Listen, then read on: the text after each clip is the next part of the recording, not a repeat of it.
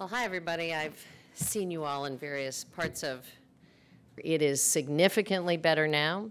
We are on a very aggressive schedule with hardware and software updates virtually every night to have it much better again by the end of November. And for the vast majority of users, they will have a very different experience.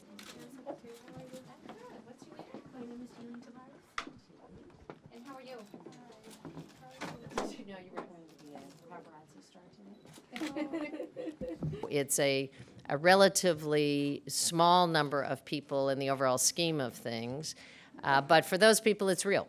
And I think the president felt keeping the commitment that people should be able to stay in their own plans was something he felt was important. And this was a balance between recognizing that we want folks to migrate to the new market, which has much more comprehensive benefits, a new set of consumer protections, so no one will be eliminated because of a pre-existing condition. And Diane Marie is the perfect example of someone who really had a policy offering in the old marketplace, but she said it would have been close to $1,000 a month, and it wouldn't have covered her health conditions.